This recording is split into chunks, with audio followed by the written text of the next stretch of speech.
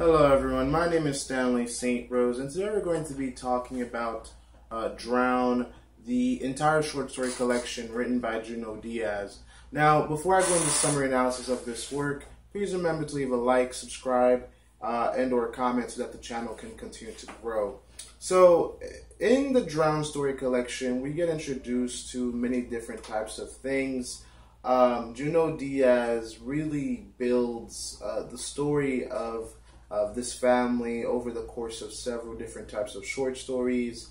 And he also builds kind of like a world between the Dominican Republic and New York and New Jersey, or you could even say between two different types of cultures, and what it means to belong to two different types of cultures, because the characters that appear within the short story collection of Drown, they're not only Dominican or of Latin origin, they're also American, and they have to exist and live in the American way of life.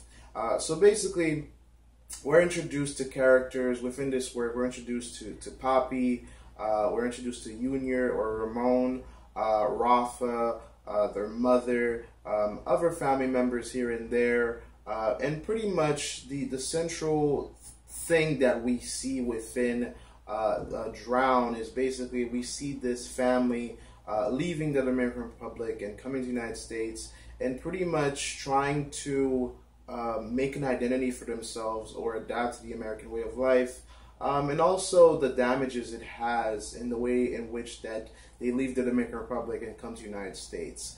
So Junior is pretty much one of the narrators that we get the story from a lot within this story collection. We see him as a child in the Dominican Republic, the poverty that his family faced, the poverty that they had to endure and go through, and it was not easy. It was not easy for them. At the beginning of the short story collection, we see their mother working in a chocolate factory. We see Junior and Ramon doing, certain types of things to survive, to eat, to have fun. We see not just their lives, but we see the lives of other people within the Dominican Republic and what they have to go through in terms of their poverty. For instance, there's an individual by the name of Israel that we meet within the Drown story collection. And Israel, when he was a child, his face was, chewed, like a pig chewed his face. And he had to pretty much live the rest of his life with this disability, with this deformity. Kids picked on him. His community challenged his masculinity. The only individual that ever paid attention to Israel is Father Lou within the Drown story collection. And we see that his hopes and dreams, a lot of hopes and dreams that a lot of characters have within this work, within this collection of works, not all of them come to pass, not all of them come true. And not only just the impact of poverty, the impact of two different types of cultures mixing, we also see what immigrating from one country to another, what types of emotional and lasting impacts it can have on a family. We know that Poppy leaves the Dominican Republic, comes to the United States, he obtains citizenship, then he goes back to the Dominican Republic and gets his family, and then they come to the United States, and then we see them basically, we see them trying to adapt to the American way of life, and it's never really 100% comfortable, or the way that you would want it, because of the fact that there's several different types of conflicts. We see Poppy being abusive, being aggressive towards the children. We see him cheating on his wife, cheating on his girlfriends, leaving one woman for another, and that has damages on the children. We see this type of masculinity being portrayed within Drown, where a lot of different types of men, from Rafa to Poppy to even Junior at points, where they identify themselves or they see their self-worth being tied with their conquest of women. A great example of this is How to Date a Brown Girl, Black Girl, White Girl, or Healthy, where Junior is basically telling us what you need to do, pretty much giving us an instruction manual on what you need to do to score or to sleep with an individual from different types of races, and pretty much he objectifies women within that short story, and he pretty much changes himself and changes his identity, and he'll mold himself to whatever he needs to mold himself into so that he can sleep with this type of women from this type of race. So we do see this type of masculinity being portrayed in Drown. We see even men getting attacked. Israel, for instance, he was bullied in the Dominican Republic. We see him being chased down by his bullies, and even say that that they were going to turn him into a girl, which is challenging his masculinity, and that's also kind of like hinting towards rape, because they were like holding him down, and a bunch of boys were telling him that they're going to turn him into a woman, and you know, it's just not pleasant. So you know, Drown ends up in well, not really a happy place. You can see that Poppy, he has two kids by the name of Ramon, because he gets married in the United States to a woman by the name of Nilda, and he's technically still married to his wife back in the Dominican Republic. We see him have two families at once. He has two sons by the name of Ramon. That has a damage on both families, and the children pretty much grow up without ever having a father figure, which it's just not pleasant. It's not something you would want. And there's so much damages emotionally to the children, to the women that Poppy getting involved with, and even him. I think he's dealing with some struggles on his own, because jumping from woman to woman to woman never really satisfies him, and at some certain points within the short story Negocios, he thinks that that helping his originally family out from the Dominican Republic and getting them from the Dominican Republic and bringing them to the United States would make him happy, would give him this like golden ticket family, but it didn't, because he ends up with another woman in Florida. So Poppy's life doesn't seem like it gets better. I mean, financially it gets better, but emotionally, this search that he was on for a better life, a better family, this ultimate happiness that he was searching for, at least to me, it doesn't seem like he ever finds it. And there's several different scenarios that come up, and several different characters that come up that are in circumstances just like Poppy, you know, is within this short story collection. You know, for me, another central message I would say that I get from the Drown Story collection is survival. Survival is a huge thing in this short story collection, because you see that all these different types of individuals, we see a lot of them living in poor communities, doing whatever it takes to survive, doing whatever it takes to get by, and it's not always pleasant, and we know that for a fact that some of the characters might not get their happy endings. The short story of Aurora that comes up within this short story collection, we can see that it doesn't really have a bright future. There's no really bright future within those short stories. I mean, it comes to a conclusion, but the characters, we know that some of them are in cycles, some of them are in patterns, some of them it doesn't seem like they're going to break their patterns. There's a lot of patterns and cycles of drug use, of selling drugs, of being in type of communities where a bright future is just not guaranteed. A bright future is not really even in any type of view. Because these people that are portrayed, these characters that we're given, some of them will get out of their poverty, some of them will find a brighter life for themselves, but none of it's guaranteed. And even the way that the short story, the way that Negocios ends, it ends with a fragmented, different types of families that are created by one man that are all over the place, and no one is truly completely 100% happy.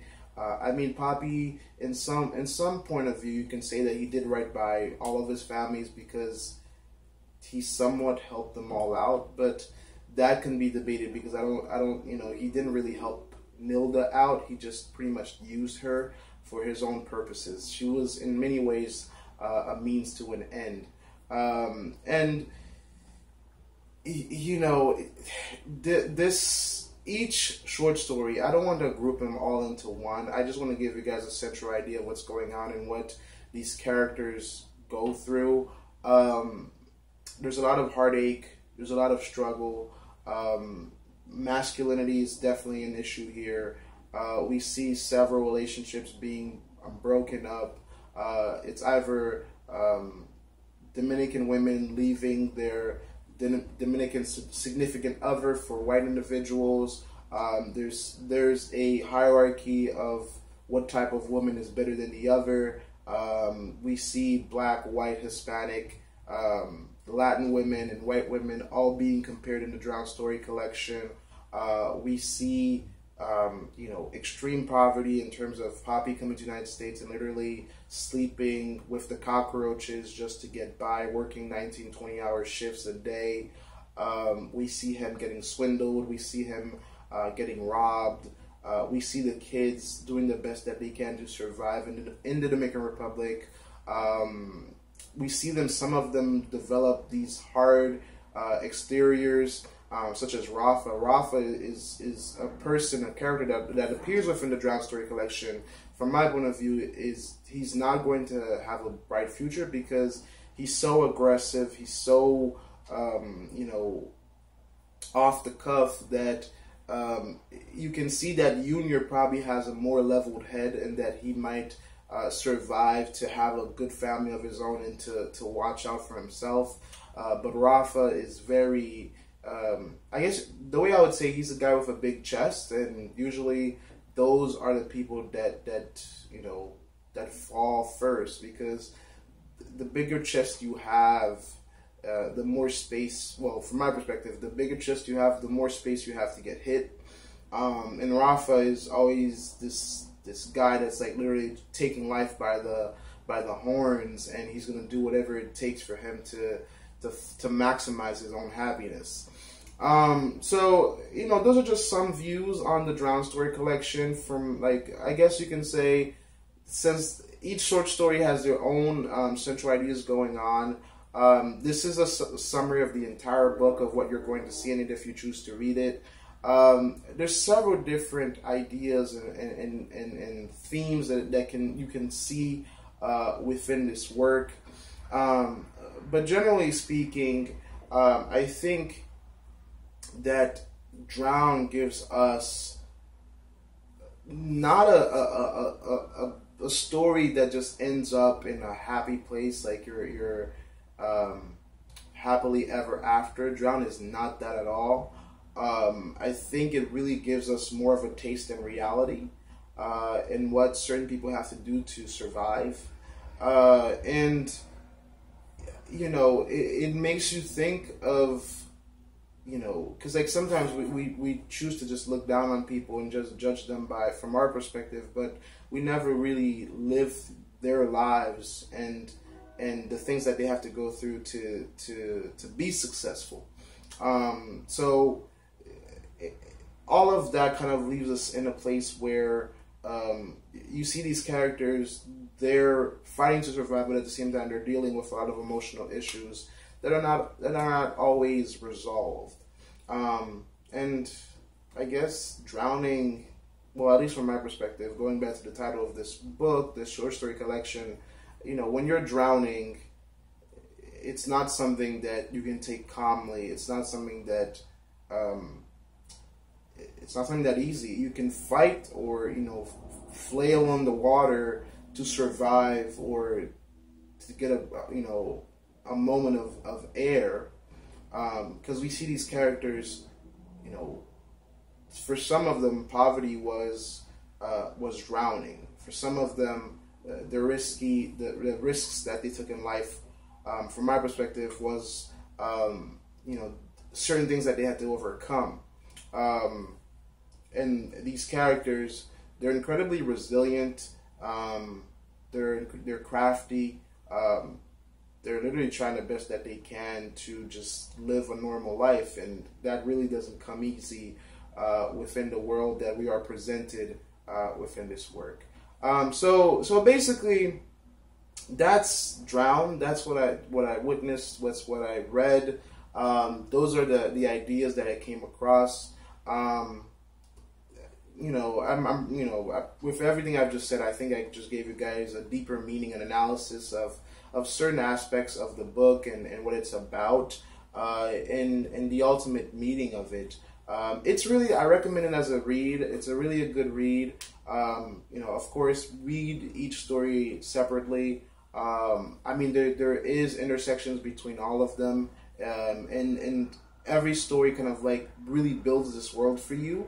But it's not linear. It's not, you don't just read all of it through, because we see Junior as a kid, we see Junior as an adult, we see the characters from different areas, different sides in their lives, which makes the story complex. Because usually in a book, we get one narrator, we get one view, it's usually linear, but here, you know, sometimes we get a child narrator, sometimes we get an adult narrator, and especially from the child point of view, sometimes we don't get the entire picture when we look at the story. And even at the adult narrator, when Junior's an adult and he's narrating for us, he's not an omniscient narrator. So sometimes there's information that he gives us that you really have to think about it to get the content that's under the surface. So yeah, that's all I had to say about this book. Please remember to leave a like, subscribe, and or comment, and I'll see you guys in my next video.